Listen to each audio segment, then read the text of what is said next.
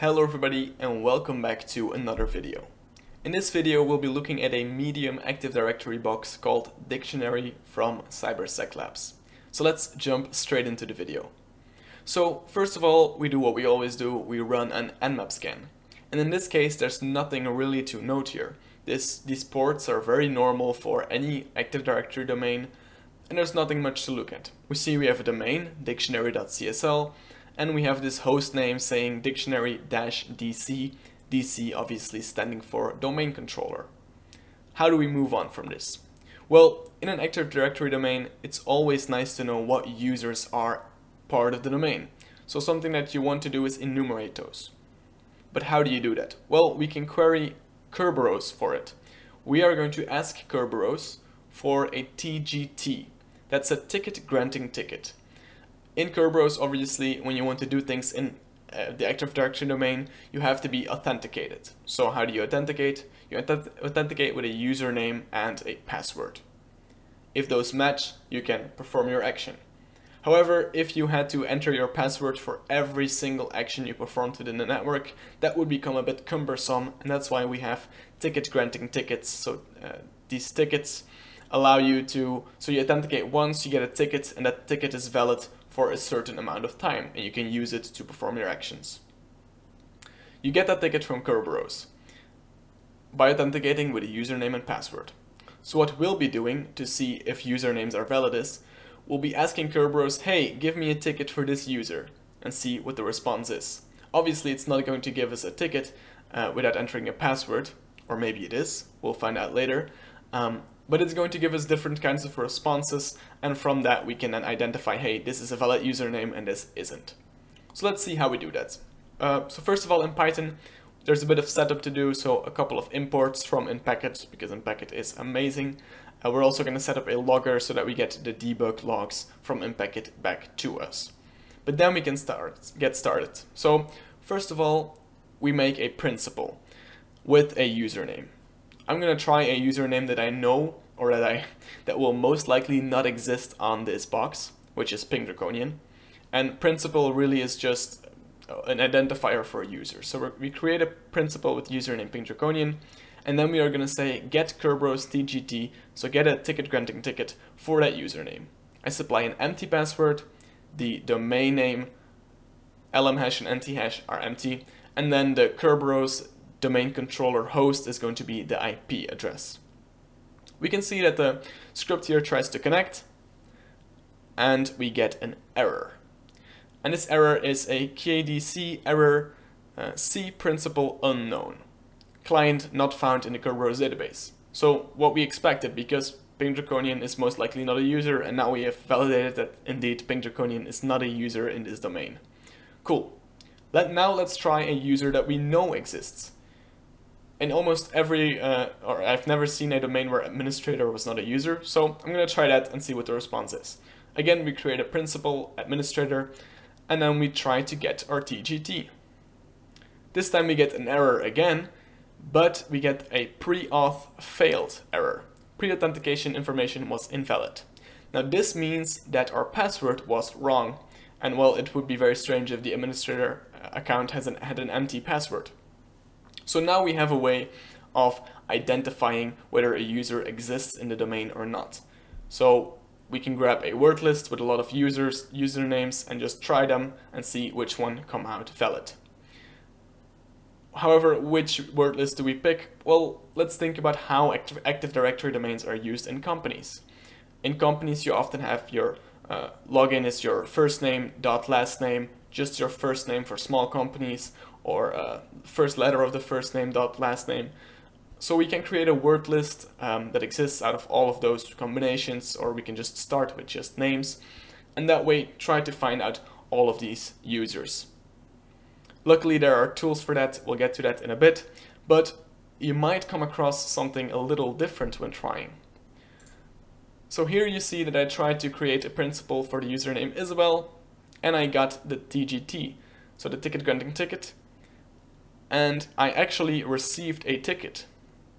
As you can see, the debug here gives me a hash or something that we can crack. Now what happened here? Well, previously we saw that pre-authentication failed. Now by default, every new user in an Active Directory domain has pre-authentication enabled, so you need a password to log in. However, it can be disabled for users, and in that case, you just need to supply the username and you actually get a valid encrypted TGT back. Now obviously that should not be set for any user in a domain unless the user has a very strong password. But we get a hash here. So how does that work? Well, what we get back is an encrypted TGT ticket. So an encrypted ticket. Encrypted, well, it's encrypted with a client secret, so we also control the secret. And that's why you will see that the hash exists out of two parts, so the key and then the actual hash. And this is called an srep roasting, so srep standing for Authentication Service Request, I believe. And this is obviously also one of the reasons why you want to enumerate all the usernames, because right now we can try to crack this hash, and if we get a password, then we are into the system, or then we obviously have more information.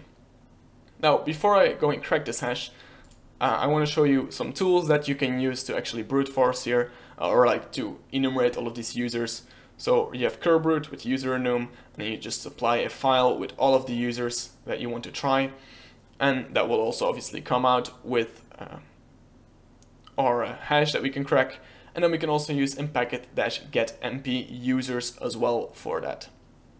So those are your options when doing the brute forcing, when enumerating the users. But now let's try to crack this hash. For that, I obviously put the hash in a file, and then I set John. I ran John, so John is going to crack that with a word list, and I just picked RockU here. Now that comes back with a result, and that result is June 2013. Now that we have a password, let's try to use it somewhere. So with the account, with the name Isabel and the password, can we log into RDP? Nope. WinRM? Nope. PSExec? Nope. Now, the only thing that I know left is RPC, Remote Procedure Call. Does that work? And yes, that luckily works. But what is RPC? So RPC is mainly used for computers to communicate between each other, exchange information with each other. However, we can connect to it using RPC client.